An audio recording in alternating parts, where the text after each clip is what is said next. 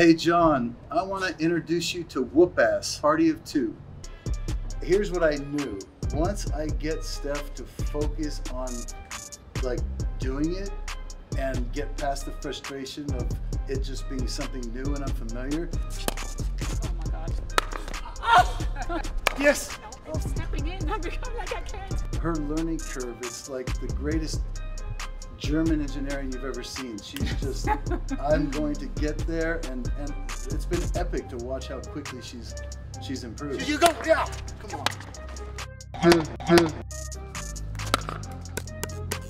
And I just know she's gonna give it everything, and she's gonna be on point, and she's gonna be the best of herself, because that's what she's really good at, is pushing herself to be the best.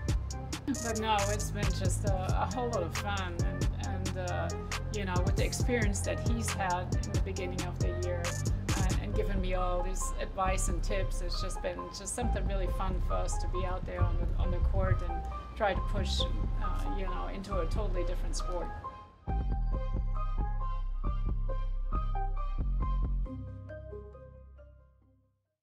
Oh, it was just so much fun, you know, see the competitiveness coming out. And if you think about it, you know, you had it in a different sport, and now you get a chance to play pickleball and have, you know, a little bit of that rivalry, you know, going. It's a whole new arena. It's like old champions kind of who compete at the highest level in something, and they're out here in something totally foreign, kind of, and they're trying to figure out how to, like, you know, get to the weakness or create the dynamic that gives you the advantage, and the whole time, you know, there's a little bit of ego involved, and there's, you know, so it's just it's kind of, it's odd. You don't feel that too often anymore, and it's a great environment to do it.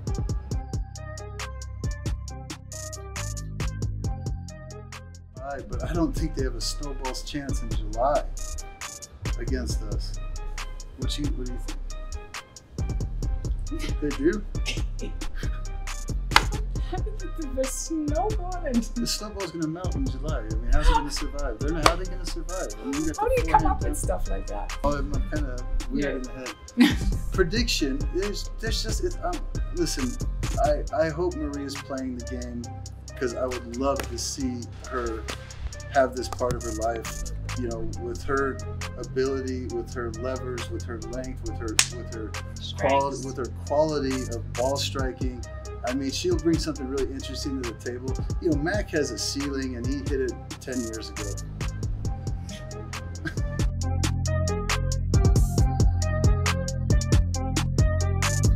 But we look at it as athlete and what you can do and what I can do, and how we're gonna grow and get better together. And then you kind of go home and you realize, and we're married. How cool is this? You know, I mean, so for me, it's when we're out there, it's about the X's and O's, it's about the game, and it's about getting better. And you know, I would take Steph as a partner over a lot of people. So it's like, boom, there you go. Like, it's not about men and women, it's about us kicking some butt.